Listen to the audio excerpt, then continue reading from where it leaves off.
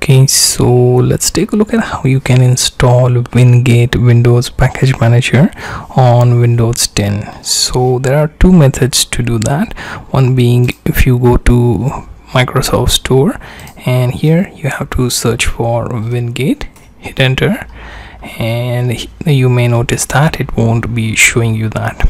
Okay, the reason being currently they have named it App Installer. So we type in that, okay, and basically we will go to official app installer.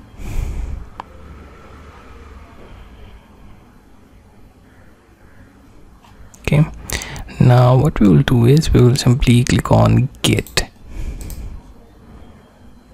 Make sure that it is from Microsoft, because there are other installers with similar name. You can choose to sign in or click on no thanks.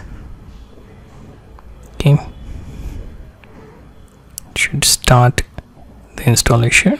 Okay, another alternative is to go to your Winget CLI repository on this Microsoft account.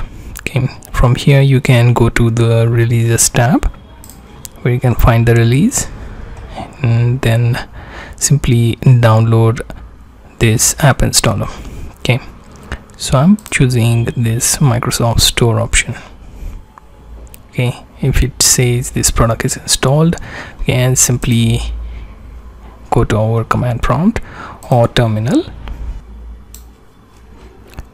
Now when we type in Winget, it should return us this message.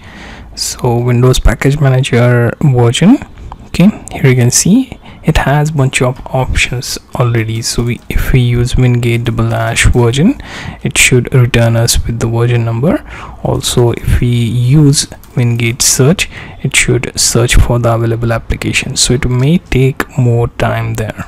Okay, and it will list out all the available apps that you can install with Winget.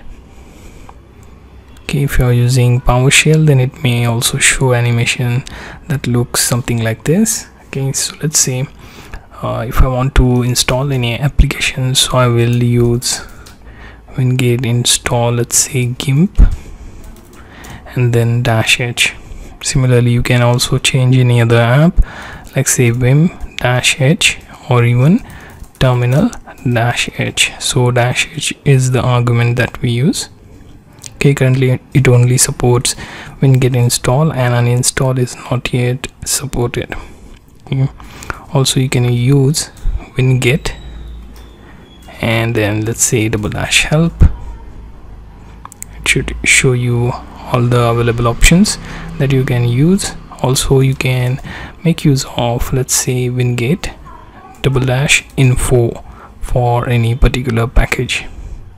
Okay, it will tell you about that. For example, by default, if you use Winget --info, it should show you info about Winget. So if you use Winget Vim --info, it should show you specific information. Here you can see it cannot recognize Vim as command, so for that we make use of Winget show Vim. Okay, so it found Vim and it is showing us the information about Vim. Okay, so info is used for the commands and show is to be used for packages. Okay, so you can get the idea how to use Package Manager Winget from command line on Windows 10.